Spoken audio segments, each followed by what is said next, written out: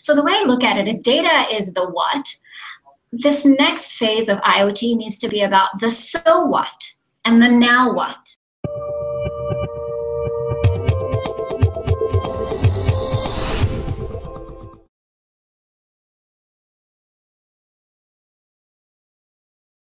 Let's start off by letting us know your name and just a quick background. Sure. So I'm Monisha Perkash, co-founder and CEO of Lumo Bodytech. And tell us a little bit about Lumo Bodytech. So Lumo Bodytech is a wearables company that specializes in movement intelligence. So we use sensor technologies and algorithms to track human body movements to a very fine degree of resolution. And we provide people with actionable feedback so that they can move better. So think posture, yoga, running, golf, physical therapy, any activity that requires proper form, movement, and biomechanics. Lumo is well positioned to help people with. Now, how do you see yourselves against, you have people like Athos, which have got the performance body wear, you've got wearables, traditional wearables. Where do you see yourself in that combination of companies? So Lumo is very focused on movement intelligence, looking at form and biomechanics. We create technologies and solutions that are very easy to wear. So for example, Lumo Lift, it's a small lapel pin that attaches to your shirt via magnet. When you slouch, it vibrates to remind you to straighten up. Lumo Run is a tiny little clip that you attach to the waistband of your shorts, and it provides lab quality feedback on your running form.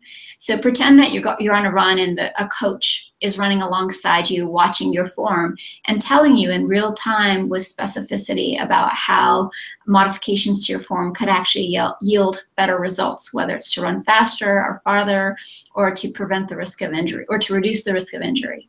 That is what Lumo delivers through its products. How was this developed? I mean, it sounds pretty unique. So how did you get to this?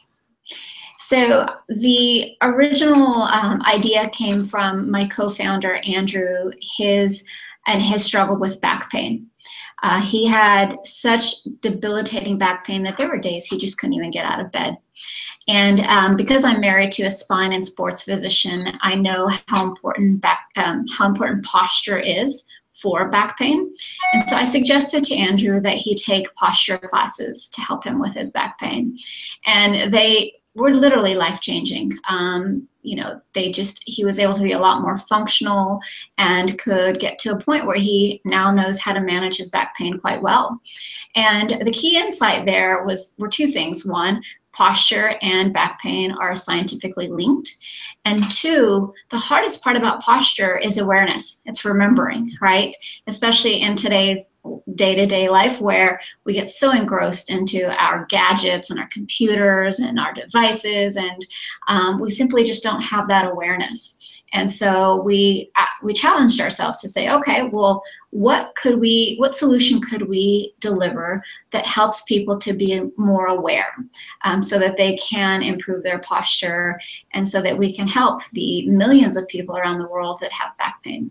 So that was the beginning of Lumo, but even then, we knew that what we were creating was a company that was about more than posture and back pain. We were creating a company that was about movement intelligence and helping people have greater mindfulness of their body with real-time actionable feedback so that they could be better at whatever they were striving to do, whether it was running or yoga or the office worker for proper lifting and bending or somebody in physical therapy, right? These are all activities that require proper form and biomechanics.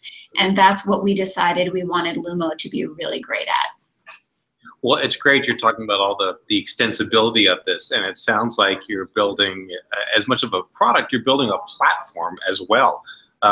Where do you see that going? That's exactly right. We have created a very robust platform for movement intelligence. And today we're focused on our consumer products such as Lumo Lift and Lumo Run. And tomorrow we see Lumo powering a variety of products, whether it's shirts or eyewear or belts or shoes. We see a day where sensors will be integrated into your everyday life and into your everyday habits through the clothes that you wear. And we see Lumo powering a lot of those products. And it's really our movement intelligence that will be embedded within those products. Oh, absolutely. I mean, it's when you first start talking about it, it sounds like a B2C, traditional B2C product. But then you think about how companies could use this to lower injuries on factory floors and in manual labor. And you can see a whole nother world of products opening up with this. That's exactly right. We're passionate. At our core, we're passionate about solving real problems and helping as many people as we can. And so our path for doing that is to focus on our differentiating technologies, which are the algorithms and the data and the insights that we're able to give people from the data, and work with other companies to help make it available to their customers. So absolutely, we see a pathway to having more of a powered by Lumo model one day. Right. And that's great for your partners, but of course, part of being part of an ecosystem, which we're all becoming part of, is also opening up your platform to developers. What are you thinking about in those terms? Absolutely. You know, we have an API as well as SDK. We already integrate with a number of partners, such as MyFitnessPal and Bodytech, and you know, there are many others underway. That's great. Where do you see Lumo in 3 years? So I see Lumo being synonymous with movement intelligence and being sort of the technology Gore-Tex, if you will, of things that you wear. And that anytime a product, if it makes sense for that product to track your movements and form, that Lumo would be the technology inside in enabling that capability. That's very cool. I love it. One of the last questions, we got to ask everybody this question at the end. What does IoT mean to you? So IoT, Internet of Things, it means to me a little bit of what I was talking about before, right? Like, I think technology is most successful when it's invisible, right? When it's passively in the background, collecting the information that it needs to, and it's only when you want it, when you want to turn it on, it's available to you.